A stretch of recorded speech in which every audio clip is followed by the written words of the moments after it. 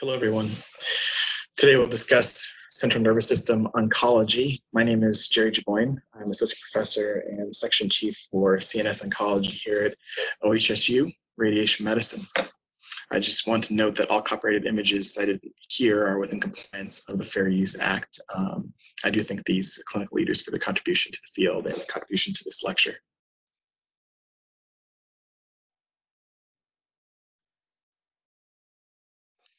So, brain tumors, CNS oncology. In 2019, the American Cancer Society estimated that there would be approximately 23,820 CNS tumors, with death from CNS tumors to be predicted to be about 17,760 in the United States.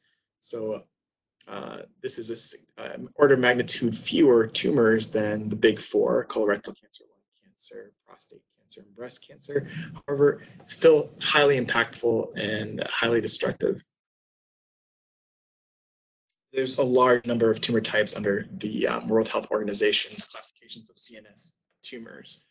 Here I've listed the major groupings as cited by the update within 2016.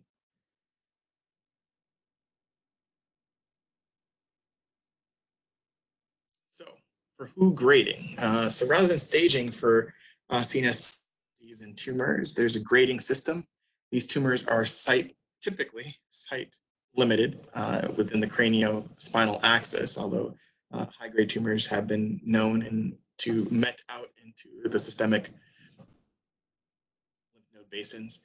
But I'll say here, when you're looking at WHO grading gliomas, which is the largest group of adult CNS tumors, you can split them into low grade and high grade. Low grade being grades 1 and 2. So these have atypical nuclei in general. Although nowadays, World Health Organization now does not just histologic grading, but utilizes a lot of molecular data in order to better risk stratify tumors. So for gliomas, pilocytic astrocytoma, subependymal giant cell astrocytoma are both grade 1. Grade tumors include pleomorphic xanthorastrocytoma, oligodendrogliomas that are IDH mutant or 1p19q co-deleted. A 1p or 19q deletion changes this and it drops into diffuse astrocytoma category. Then there's diffuse astrocytoma, which is the IDH mutant version of that. It falls into the grade 2 criteria. So for high grade, those are grades 3 and 4. These pertain a worse prognosis and nearly universal, unfortunately, in this category of tumors. That said, WHO grade 3 tumors include anaplastic astrocytoma, anaplastic oligodendroglioma, IDH mutant 1p19q co-deleted, and anaplastic pleomorphic xanthorastrocytoma, also WHO3. WHO3. Apologize here, I'm looking at my slides and note the misspelling of pleomorphic. So WHO4 include glioblastoma. These can be IDH wild type or mutant.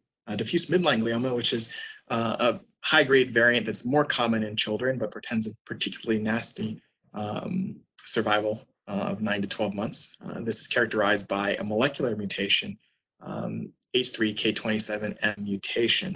So this previously was a large number of tumors that are present in the pons, called diffuse intrinsic pontine glioma, and that term still exists, but not within the WHO 2016 classification. Now, if this tumor is biopsied and has this mutation, then we know it to be this new term called diffuse midline glioma. In children, very, very poor prognosis. In adults, a little bit less understanding about how that affects survival. Then we have oligodendroglioma that is high grade. So these are IDH mutant 1p19q co-deleted, but can be a GBM as well. And there's anaplastic oligodendroglioma, IDH mutant 1p19q co-deleted. This should be WHO3, not 4. Both should be WHO3, not 4. So for other tumors, so we looked at gliomas, which is the largest category, but there's a high frequency of meningiomas. This is the most common benign tumor in adults. One is vastly most common. Meningiomas have a very little impact on survival, though they can be highly morbid. They not recur following resection and often can be surveilled.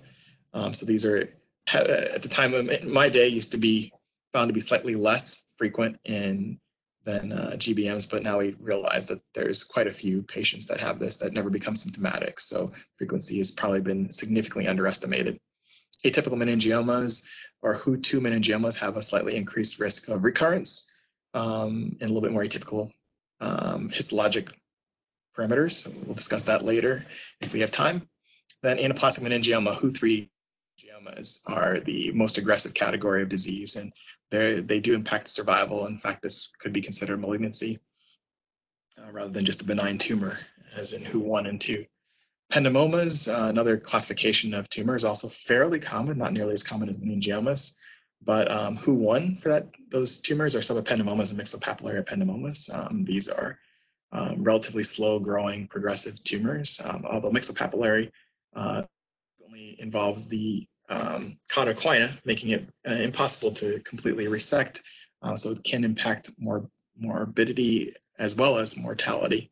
Then you have ependymoma, which is HU2, ependymoma relofusion. This is the new added category in the 2016 grading. This relofusion protein is difficult to characterize for prognosis because it tends to occur in HU2s and 3s, and which portend greater recurrence risk. But if you're HU3 and high relofusion, you're more likely to be a tumor. Anaplastic ependymoma is the most aggressive category at HU3. Then you have choroid plexus tumors at even decreasing frequency from ependymomas. These can be papillomas, grade 1, atypical papillomas, grade 2, or carcinomas, grade 3, again, with behavior that's more similar, more akin to a malignancy. So there's lots and lots of categories that we cited for classification of CNS tumors. We can't go through all of the grading systems, but most tumors do fall within one subset. So if you're looking at the largest sets of categories outside of what we've already discussed, it would be tumors, which would be all HU4 medulloblastomas to what we used to call PNET tumors, all grade 4, and all cellular tumors are grade 1. So craniopharyngiomas, etc. There's lots in that category, which we would be responsible to as a resident in the field of radiation oncology, but a little bit too much to go through our lecture. So for this case review, I want to limit us to what you'd likely see most on a rotation of either adults, which would be glioblastoma, or kids, diffuse midline glioma, medulloblastoma. Medulloblastoma would be far more common than midline glioma. So glioblastoma, or GBM. This is the most common adult intracranial malignancy. By definition, the grading for this is grade 4. That's the classification for glioblastoma. Previously, we did that purely on histologic criteria, and we used to use the term AMEN, which you might be familiar with from your medical school exams. Still, I believe that's probably part of your exam, looking at endothelial proliferation, necrosis, mitosis, and atypical nuclei as your criteria for being a glioblastoma. This classification includes the IDH mutant, as we discussed on the prior slide, the IDH wild type. So again, this is a marker on the cell that for a protein, and if it's mutated, the protein is not there, so that it's harder for repair to occur, so harder for survival of the cells. So the cells with an IDH mutation are more responsive to alkylating agents, and therefore have a much longer survival than cells that do not have that mutation. And then again, there's diffuse midline glioma, which we'll discuss after this section. So prognosis is generally poor for all glioblastoma, but molecular characterization can stratify response to therapy. So IDH1 and 2 mutants definitely have improved responsiveness to alkylating agents. We test these now routinely after biopsying tumors. IDH1 is at a frequency of about 90% compared to IDH2 mutations, and this occurs in typically younger individuals. And again, this suggests a different lineage of GBM as the IDH wild types. There's hypermethylation of MGMT. There's another marker, and this occurs in about half of tumors, but far more frequently for those under the age of 60. And this actually is a marker of prognosis. It's also a marker of responsiveness to therapy, but definitely one of prognosis with patients living up to twice as long with the MGMT hypermethylation. So other molecular features do exist, but they're at relatively low frequency. So most of these are less than 4%, probably on the order of 1 to 2% of all tumors. We've had patients with oncogenic fusion proteins with NTRK or ROS1, or FGFR3 TAC3 mutations. There are novel drugs for these, like entrectinib or Loxo for NTRK inhibition that have been shown in cases across different tumor types to have survivals, though these driver mutations can be still overcome and definitely can recur after some period of time. Anyway, so how do these present? So most commonly by headaches, secondly by seizures. These seizure presentation is more common in lower grade tumors, and you can see that these lower grade tumors are far more common in younger adults and children. So it's good to be able to distinguish the difference, but there is significant overlap. So in high grade tumor, seizures are about 20% of patients, whereas it's closer to 70 to 80% based on older data for lower grade tumors. You can also have focal neurologic symptoms. These include memory loss, weakness, visual deficits, expressive or receptive aphasias, personality changes. All this dependent upon where the tumor is for the most part, but also how much compressive vasogenic edema, mass effect can happen outside of the area of the tumor. So rarely there can be acute stroke-like symptoms. So this is not the typical presentation for a GBM. They do hemorrhage. That this in about 2% of patients or less, this can cause an acute change in neurologic status that could be confused with a stroke. So this is one of my patients. Here you can see on the left a T1 enhancing tumor. So this is important. This MRI here, you can tell that it's a contrasted MRI because you can see that the blood vessels are lit up. The white gray matter, you can tell the big difference because there's a different vascularity between white and gray matter. But in the tumor, there's a high vascularity where there's endothelial cell proliferation here. So these tumors tend to light up bright on T1 post-contrasted images. The dark area here is more likely tissue swelling from the tumor that appears dark. So on a T1 contrasted image, you can see light indicating that there's good vascularity and that's enhancing tumor. So T1 bright, T1 dark, it's usually indicative of something dense that's not vascular. In this case, we know it's fluid.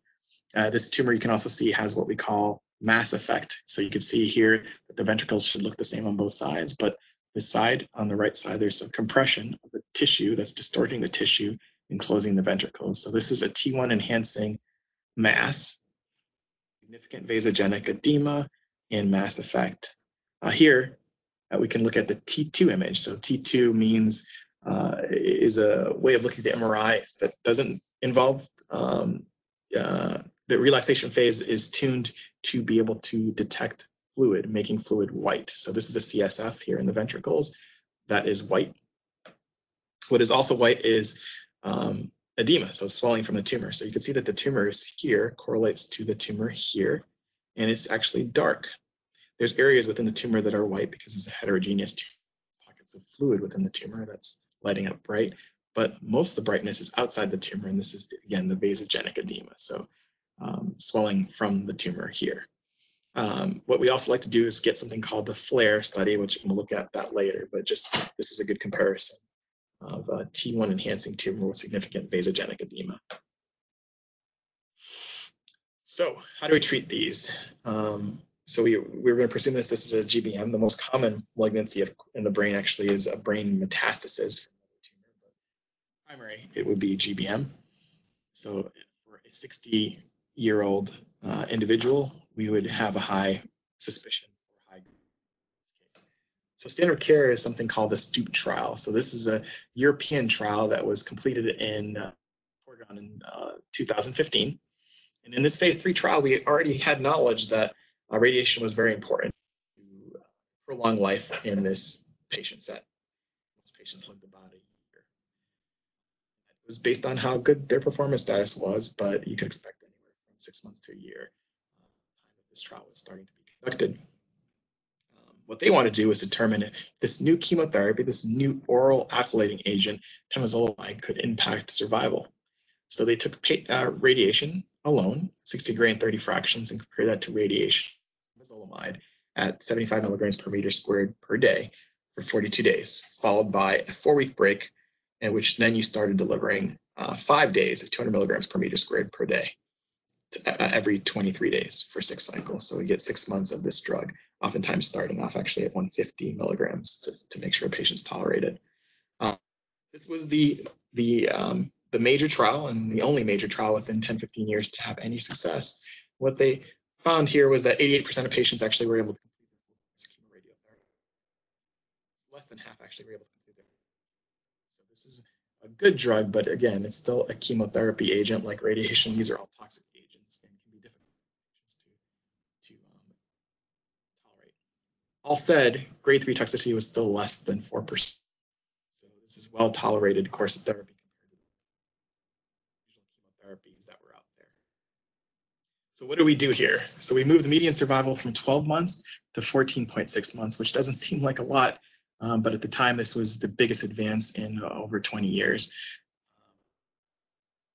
Progression-free survival was extended from 5 months to 7 months. So most often for RT alone, you'd see the tumor come back in rate of 5 months, and this extended it by a couple months, which was, again, very significant for the time. You can see here that what we would demonstrate most when we were doing the presentations at the time, that there'd be 26% a 2-year overall survival compared to a 10% 2-year overall survival. So if you took highly selected patients, you could see that those patients could live about 1.5 years. So looking at the 2-year mark wasn't a ridiculous thing, but we definitely had the prolongation of survival in this cohort. At 4 years, you can see that that was that difference continued. So these curves didn't come back together early, and at 5 years, you can see this 10%, 2% range. And again, this is significant improvement in overall survival for a disease that's still nearly universally fatal. Here's a demonstration of this in New England Journal of Medicine back just before I started training, or just while I was starting my training. Significant difference between radiotherapy plus temozolomide. When you looked at methylated MGMT versus unmethylated MGMT, I'm going to skip ahead a little bit here. MGMT, again, is a DNA repair gene. If you methylate it, that knocks out the function of that gene, making there no or minimal MGMT available for DNA repair. So we believe that plenty of different therapies have been noting an improvement in survival in the group, especially if they're receiving alkylating agents, but even radiation alone or electrical tumor fields, which we might discuss a little bit at the end of this section, can extend life, and most significantly in the group that have the MGMT silence or hypermethylated MGMT. So if you look at MGMT status in these patients, in the ERTC patients, so the STOOP trial, we noticed that MGMT was a very favorable prognostic. So you'd have almost a 50% improvement. So median survival of 15.3 versus 21.7 months, where there was no significant difference for unmethylated MGMT. So for those patients, when you did temozolomide in that group, there was a numerical improvement of maybe a couple of weeks in that group, but not a statistically significant difference. There's been other studies that have shown that if you do treat enough patients, there might be a benefit, and there's definitely some type of tail in that curve, but the greatest benefit for alkylating agents is still within the MGMT group arm, and for some practices, they will not treat the unmethylated MGMT, particularly if a patient's having any side effects or toxicity from the drug. So conclusions, GBM with methylated MGMT benefits significantly from temozolomide, with minimal to no benefit for the unmethylated MGMT promoter.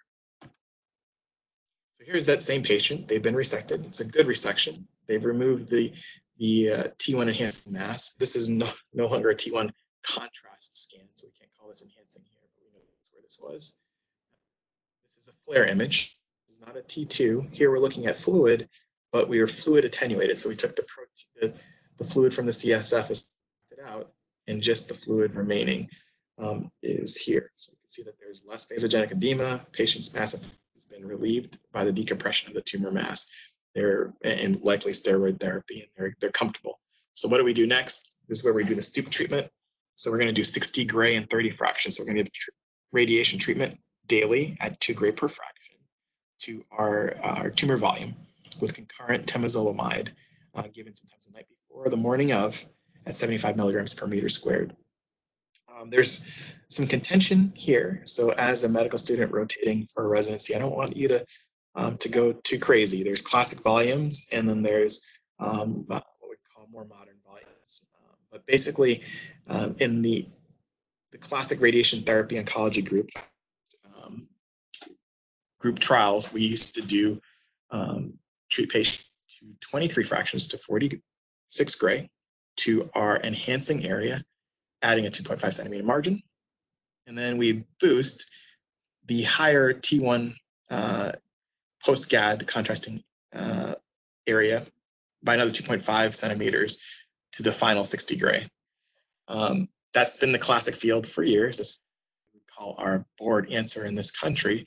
However, the ERTC volumes, which have been used plentifully, are smaller. So they're only doing 2 centimeter margin on the T1 contrasting tumor bed, plus about 0.5 for setup. And they try to make sure they go and include anything that's flare or T2 signal. So they want to make sure they grab it, but they don't necessarily need to put a significant margin around that. The idea is significantly reduce the total volume that you give the brain, which potentially reduces toxicity depending on how much T2 or flare there is for a tumor. So I'd say that that's become more of a standard. It's easier to plan because you're treating everything to one dose and volume. You do have to do things when you're exceeding toxicity, for instance, on the brainstem or the optic apparatus, which a lot of people will choose to do in a simultaneous integrated boost. So the idea being, instead of doing 2 different plans and having to sum them and determining where your doses are, you do one plan and plan to treat to 50 gray to an area that would be below the tolerance of the structures that you're concerned about, which would primarily be the spinal cord, brainstem, and optic apparatus, and then treat the rest of the tumor to high dose. So the only other thing I mentioned here is American Brain Tumor Consortium, UAB, Wake Forest, Cleveland Clinic, MD Anderson. They all treat with smaller tumor margins. Again, there's disease because the way this disease likes to spread out like fingers across into the tissue, that you can look out 3 centimeters and still see tumor cells. However, most recurrences are infield to the tune of 3/4 of tumors will come back within the local site. So since reducing the volume causes improvement in toxicity without a change in failure patterns, it seems fair to use this volume and then reserve additional treatments for patients to potentially utilize after they fail their initial course of.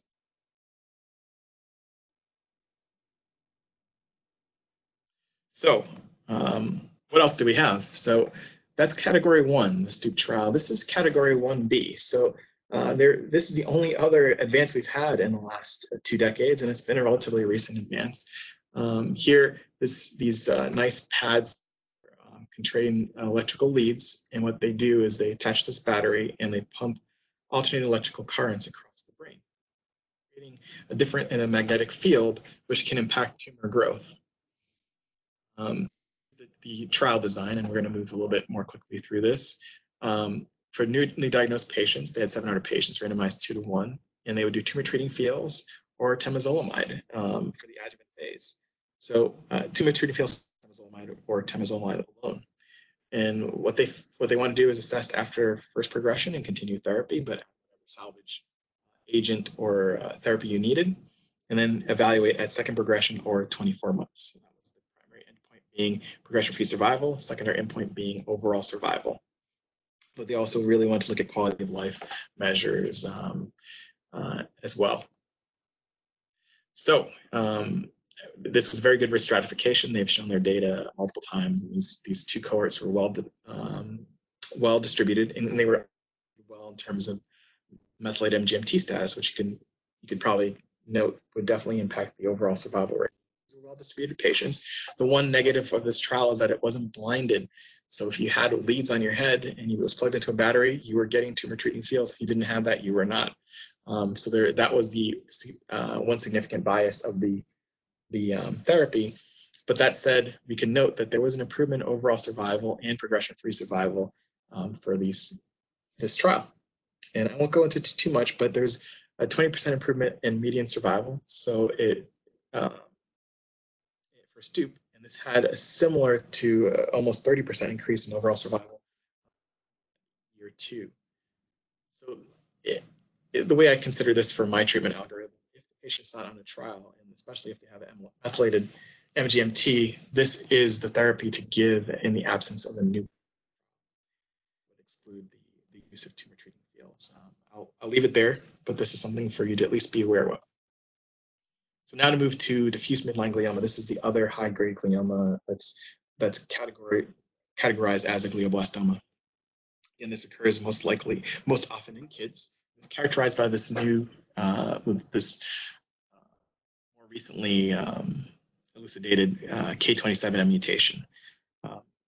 Being that it requires a mutation, then it requires a biopsy in order to be able to diagnose. And this is important to know because without a biopsy, you won't be able to get on most trials that will be testing novel agents to this tumor.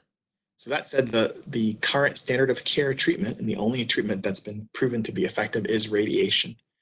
So radiation basically prolongs life, but this still confers a significantly horrible prognosis of months, 3 to 6 months without radiation. So how do these patients present?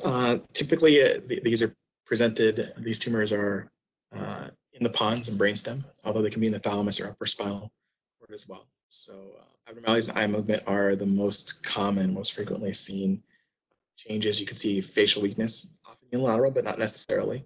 Numbness and or weakness to extremities, also often unilateral.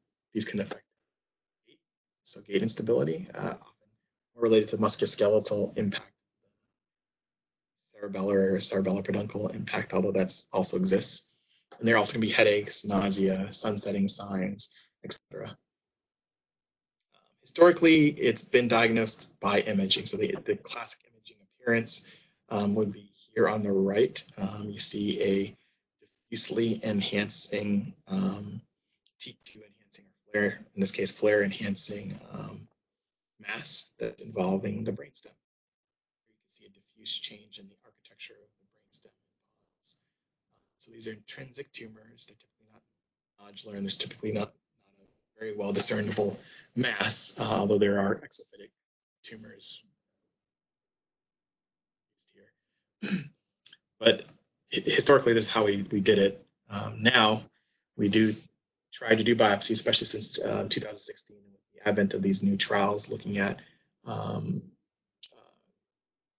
drugs like ONC201 for treatment.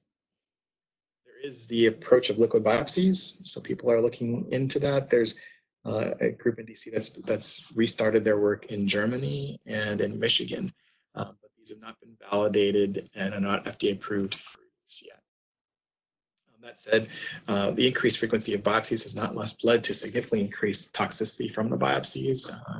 Most patients do very well, and neurosurgeons can be very selective in where they biopsy in order to limit the damage at our institute. And only one patient with any toxicity has been reversible in the last 4 years. So it's become more standard, certainly over the last decade. So again, radiation is the primary modality for treatment. You treat 54 gray and 30 fractions as the standard of care treatment.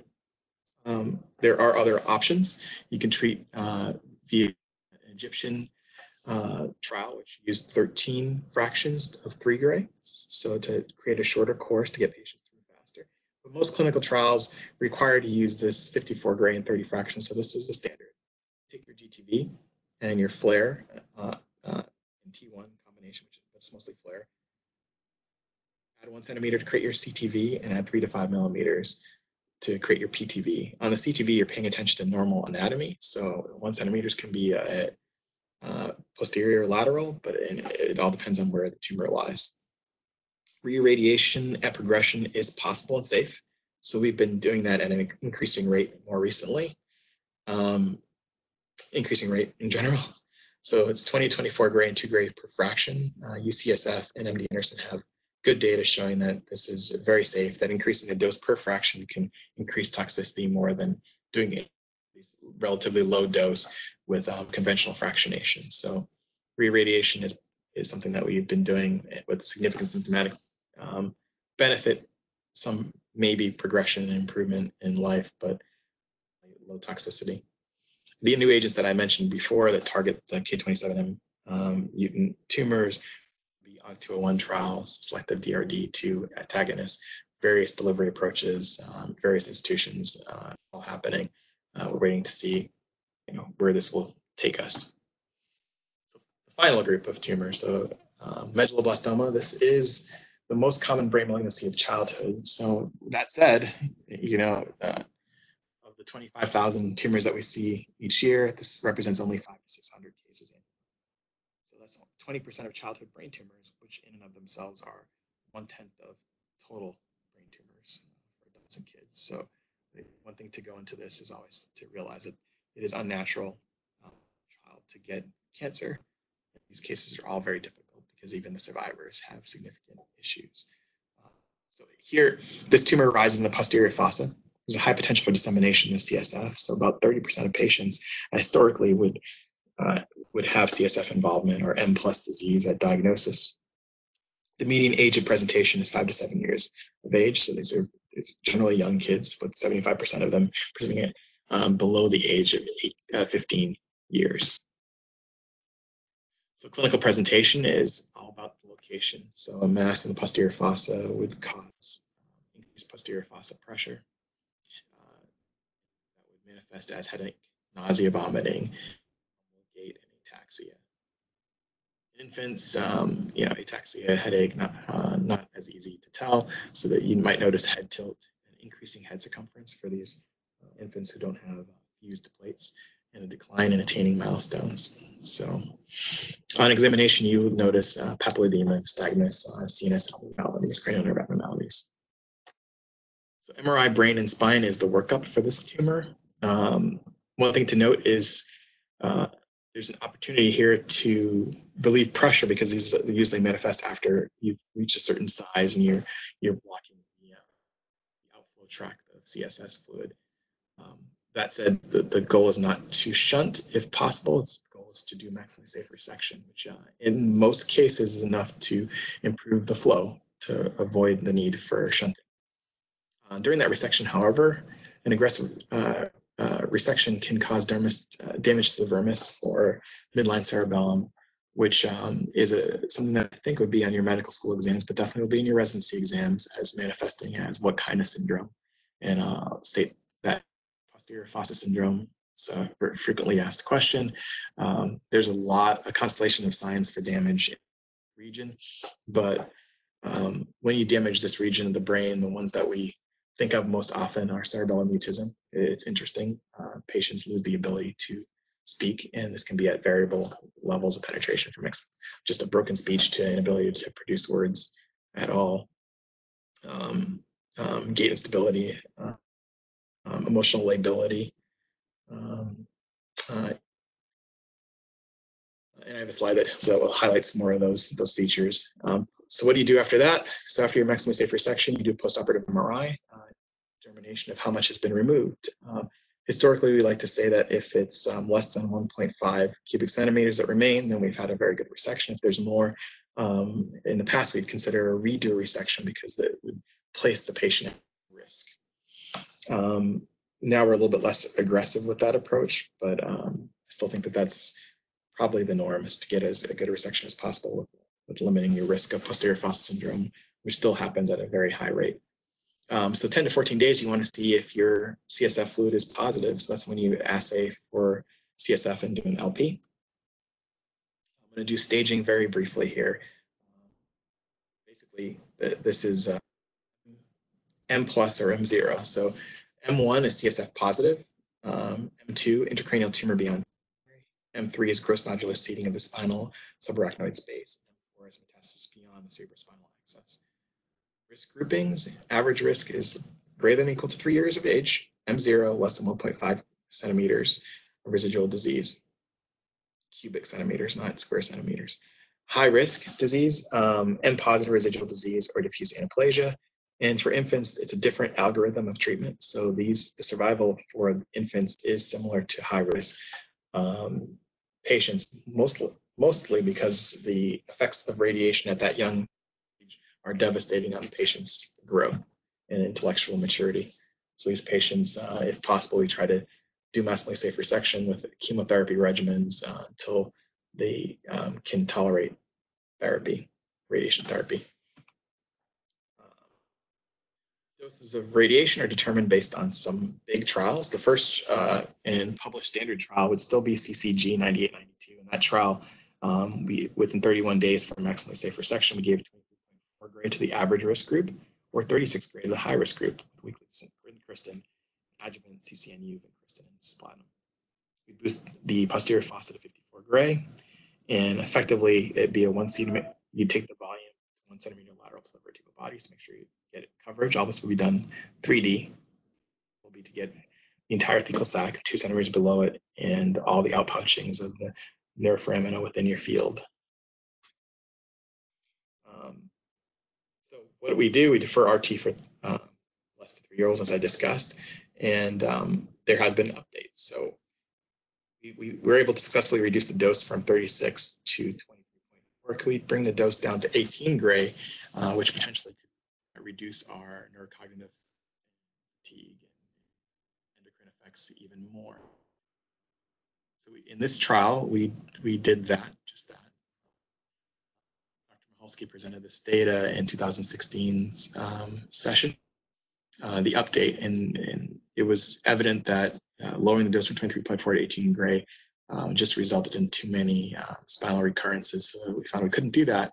But the other part of the trial, where we were able to do, instead of posterior fossa boost, to do a resection bed plus a small margin, was found to not increase the recurrence risk. This was found earlier from people who were doing a subset of these tumors on trial and off trial. In a foreign institution, were able to show that, and Merchant and all in 2008, that you could do that a 2 centimeter or 2.5 centimeter margin in the resection bed and also still have increased without increased recurrence. So again, the reduction in volume can reduce the acute and long-term toxicity of therapy.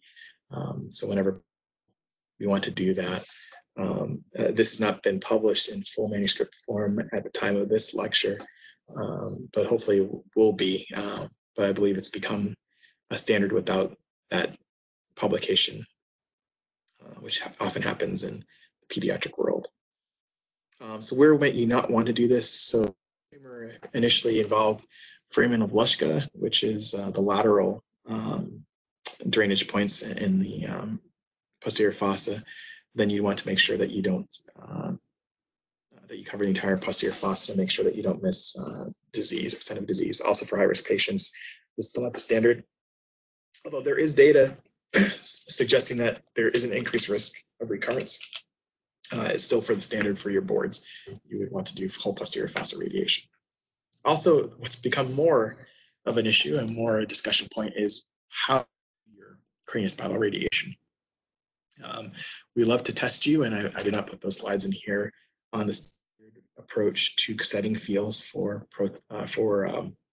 craniospinal radiation, but the field is moving more and more towards acceptance of proton irradiation for definitive treatment when possible for patients with medulloblastoma. So I won't go through that here, except to show you the potential benefits dosimetrically of proton therapy. We have proton therapy on the left. You can see your low dose lines basically end in the just anterior in the vertebral body to the spinal canal with no exit dose. So at the time of this publication, I'm not sure that they were even using spread out braid peaks, so neutron contamination was a possibility. I'm not sure what the full potential application, potential downstream effects are from a secondary malignancy standpoint, but you can see that all this disease, all this area is at least not treated, which can impact acute toxicity for sure. And based on some studies, can have even up to a 5-fold reduction in new secondary malignancies later on. This is a matched field here. You can see where the match is on this dosimetrically, but you can see all this low dose spray in the body. Difficulty with dejunctioning. Again, here on the left, proton radiotherapy tight fields, and on the right, through and through low dose radiation. So we could talk about this. There's data that's come out on impact on ototoxicity, on neurocognitive, the neurocognitive impact, the height impact. There's not been any smoking guns because it's difficult to accrue to these trials. Once you have the ability to do this treatment and you know that dosimetrically it's easy to achieve, it's difficult to fill out those trials. But this is just good for you to know. So just to wrap up, complications of treatment, posterior fossa syndrome, know that we do have a neurocognitive impairment. By reducing the dose, that was potentially something that we can reduce the degree of impairment, but that data is difficult. The decreased height is strongly pronounced for medulloblastoma patients. We believe that this is not just because of epiphyseal closure, but because of the impact on endocrine system, especially growth hormone. You can see here is impacted 94 to 95% of the time. Hypothyroidism and ACTH reductions are also high frequency, 50%, 43%, and you still can affect thyroid hormone. So one active part of follow-up for these patients is endocrine follow-up and trying to make sure that if we do have a deficiency in these areas, which we will for growth hormone, or where they're able to replete. Cataracts, definitely possible, depending on the therapy that we're doing. Cerebrovascular disease, there's a high risk of strokes. This actually seems to be even higher risk for radiation in children as opposed to adults. Then there's the risk secondary neoplasm, which is the one that's pretty devastating. They do have a recent publication of 1,000 medulloblastoma patients. They showed a rate of about 9% of disease in that group. Of those, 25% were meningioma, and there was high-grade glioma. It was on the order of 1 or 2, but all this is possible, and this is what you need to discuss to make sure your patients are informed. So again, key points is how do medulloblastoma patients present? Can you reduce CSI to 18 gray? Are there benefits to proton therapy? What are those benefits? When might you consider addition of whole posterior fossa boost versus tumor bed plus margin? What is posterior fossa syndrome? How frequent does it occur?